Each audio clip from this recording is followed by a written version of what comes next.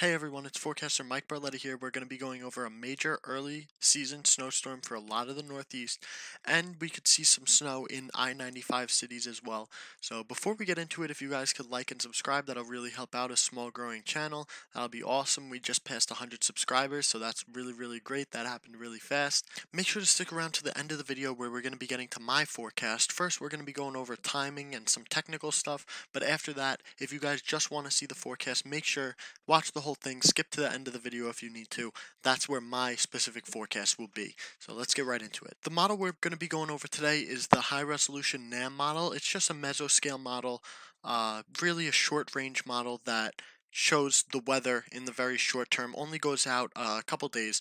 So getting right into it, we see we do have some snow beginning on the front end. Once again, the timing here is Sunday afternoon, so just a couple hours from when this video should be published.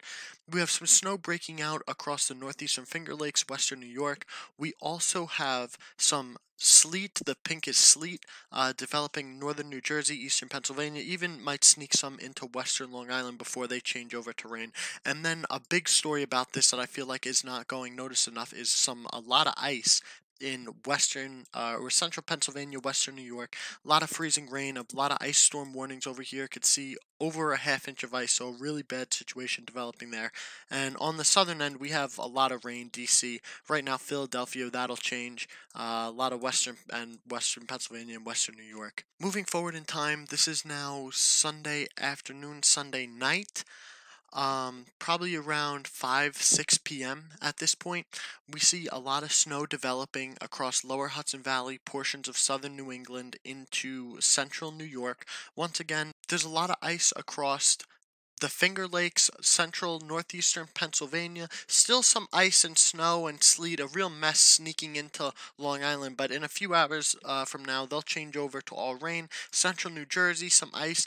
Really, in this area, should be some icing concerns, but nothing too crazy like we're going to see in portions of central and southern Pennsylvania, but definitely a slick travel day. You're not really going to want to be traveling if the temperature is below 32, as that water is going to freeze on contact with the ground.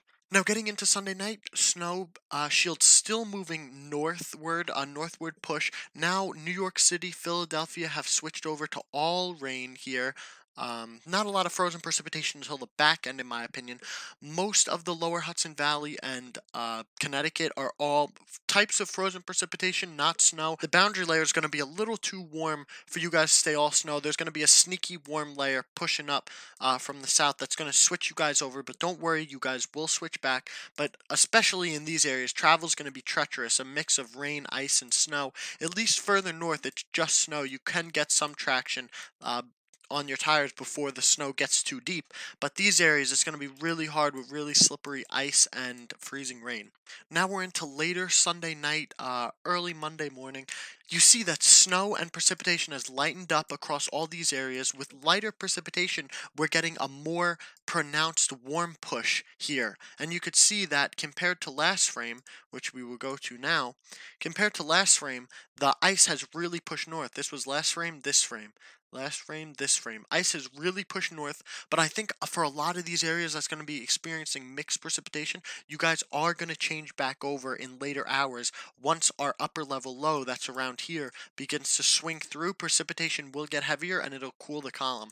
The reason it's all ice now is because precipitation is really light. So the warm layer is able to make a push northward and is going to change a lot of that snow over to ice. Shouldn't last for too long though, but definitely a little bit of freezing rain concerns, sleet concerns. You could get a glaze of freezing rain, maybe a couple tenths of an inch of sleet, but shouldn't be anything crazy. So we're skipping from Monday morning to Monday afternoon. Not a whole lot goes on between then. There will be definitely some more snow breaking out, but this is really the big story for a lot of these areas, mid-Atlantic areas. We're going to start to get what's called an inverted trough into these somewhere within this circle. Definitely some heavy snow rates possible with that. Right now, models are expecting it to line up between Philly and New York City. Somewhere within there is going to get hammered, in my opinion. Impossible to tell where until it happens, but I really do think someone's going to get hit hard. You could see that everyone has now flipped back to all snow. Our upper level low is pushing through to the south of New York City, south of Long Island now, switching everyone back to all snow.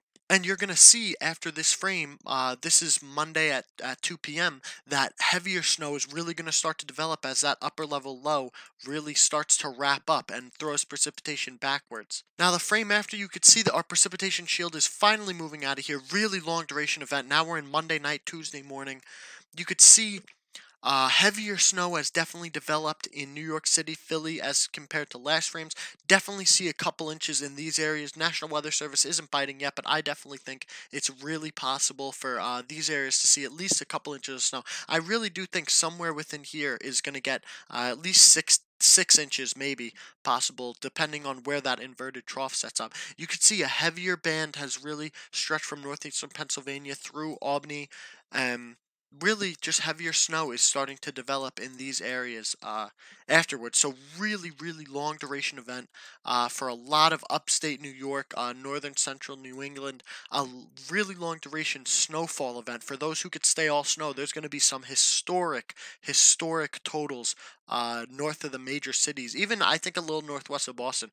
Really historic totals. Someone within here is going to get 2 feet to 30 inches of snow within this little area. Maybe even extend this a little further south. Somewhere within this area is going to get 2 feet to 30 inches, in my opinion, definitely. Now, enough of timing and technical stuff. Let's get into my forecast specifically. Now, for you guys, I did draw in the low pressure, see where the track is, and understand why the heaviest snow is going to be to the north of the major cities. That's because our low pressure is a little too tucked in. If we were 30 to 50, maybe even 75 miles further south, there'd be a lot more snow, especially in these regions for areas that right now shouldn't be seeing very much. But going from the least, I think we're definitely going to see 1 to 3 inches, the mountains of West Virginia into central Pennsylvania. Here should mostly be ice, but you guys are definitely going to switch to snow at some point, maybe pick up an inch or two. And then for Philadelphia, central New Jersey, I have an inch or two, and then same for central Long Island. You guys should pick up according to an inch maybe.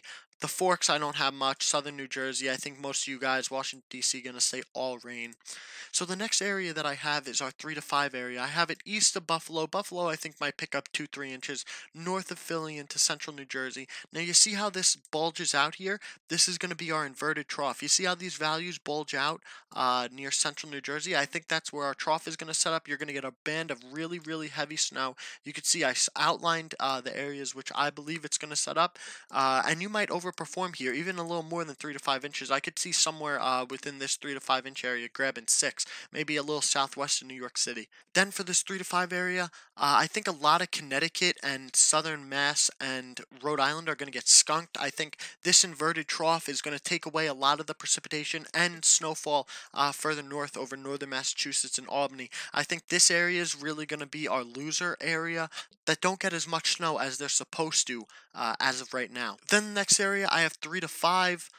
Going through northeast Pennsylvania, northern New York, I have a little bulge up over the Hudson Valley. I think you guys are going to get a little more ice than is currently projected, just because you're a little bit lower of the elevation. That warm air can sneak in more easily. Through south of Boston, parts of northern Rhode Island, definitely see 5 to 8 inches. Somewhere, especially in this area, can overperform a little bit. Maybe someone will pick up 8-9 inches just southwest of Scranton, especially if that inverted trough band is able to set up a little bit further to the west. But overall, not too bad of a forecast in these areas, 5 to 8 inches. You could see really tight gradient in here, so a little shift north or south of this low pressure is definitely going to have big implications for those in Hartford, southwest of Boston. Next region is the 8 to 12. I have that going through Rochester, west of Binghamton, right through Scranton. Scranton, I think, will pick up 7 to 8 inches. Through northwestern New Jersey. The hills are, your elevation's really going to help you there. And then once again, we have that little pocket in the Hudson Valley that's going to really hurt your snowfall totals with the elevation. Then hills of Connecticut through Boston. Boston also, I think, could pick up 8 inches about. And those areas will be 8 to 12. Then going through further north through the Adirondacks, definitely a chance to pick up some heavier snowfalls within these regions. Once again, I do have a little indent in here as these are lower elevation area with lake right there. Moving north, I have most of New Hampshire, Vermont in the 8 to 12 inch area. I have it sneaking into southern portions of Maine, and I didn't go over this before, but the 5 to 8 inch line does go through central Maine. National Weather Service also doesn't want to bite on these higher totals in Maine, but a lot of models starting to pick that up, so I definitely felt the need to include that. Now getting into the really heavy snow, east of Rochester, going right through Binghamton, down the Catskill Mountains, up near Albany, and then most of the northern tier of Massachusetts, I think are all going to get at least a foot. Once again, somebody will be a winner and somebody will be a loser in this. Banding will play a huge role in this storm. And I think elevation is really going to help out with higher snow totals, and we'll definitely get to that with the next region, the 18-inch plus region. So I think there's going to be a really, really tight gradient, especially Vermont, New Hampshire, and into portions of Maine. I think there's going to be a tight gradient, and especially through eastern New York, southwestern Massachusetts, and northern Connecticut. I definitely think there's going to be a really tight gradient where you're going to go from a foot to maybe 5 inches in not that far of a distance. Totals could be ranging over a foot and a half. Right now, I have it west of Albany because I really do think Albany is going to fall victim to the lower Hudson Valley elevation issues because they're a lower elevation. I have Albany in the 12 to 18. I think they'll definitely pick up a foot, but more than that is going to be a challenge as the Catskills to your west are probably going to steal some of the snow totals there, with heavier banding to the west and heavier banding to the east in the Berkshires in Massachusetts and Vermont. As I said before, really long duration event. This is going to last, especially for areas in here that have the chance at highest totals in this region. This is going to be a 2 to 3 day event. Going to snow from Sunday afternoon to Tuesday morning. So 2.5 to 3 days. So overall, if you guys did enjoy the content, make sure to like and subscribe. It'll really help me out. If you guys are watching this on Porter Medium, the company I write for, make sure to click the video. It'll take you guys to YouTube. You guys will be able to subscribe and like the video there if you guys did enjoy the content. Any questions, leave in the comment description. I'll get to as many as I can. Make sure to follow me at Mike B. Weather. You guys have an awesome day and stay safe out there.